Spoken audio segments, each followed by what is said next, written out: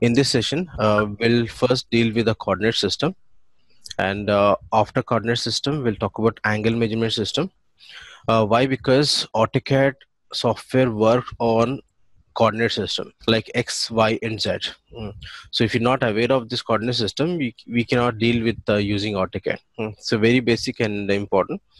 And as a engineer or dealing with this technical courses, I think you're already aware of coordinate system. But again, I'll quickly show you the coordinate system so that we can proceed with the first command, that is a line command. Because in line command we have three methods. One is the absolute method, second is a relative method, and third is a polar method, and one more method, that is a direct distance method.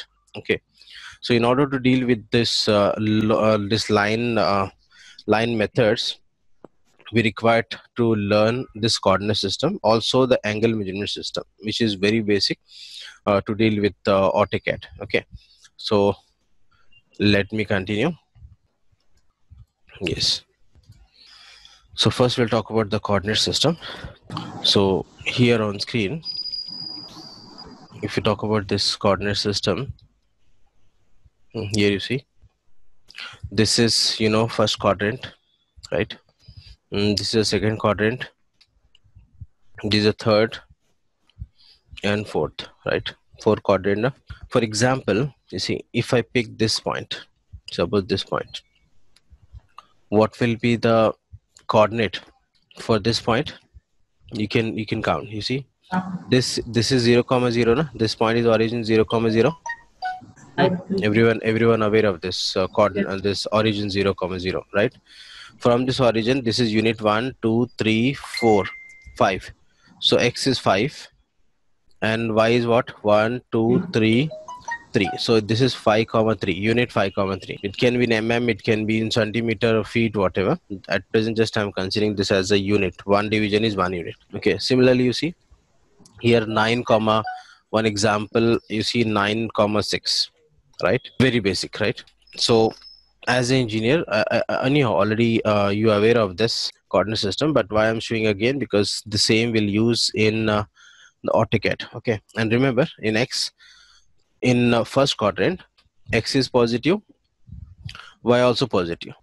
In the second quadrant, Y is positive but X is negative. Left side means from the origin left side, if you go, you'll get negative. From the origin right side, positive. From the origin, if you go up, positive Y. From the origin, if you go down, negative Y.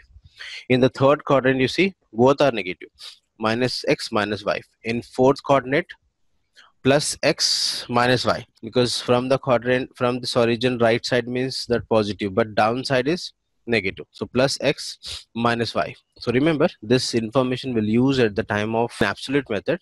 For line, we can use this all X, Y positive in first quadrant, X is negative and Y is positive in second quadrant, etc. We'll use in absolute method. When you deal with the absolute coordinate method, for drawing the line will use this, which is the first method in dealing with the line.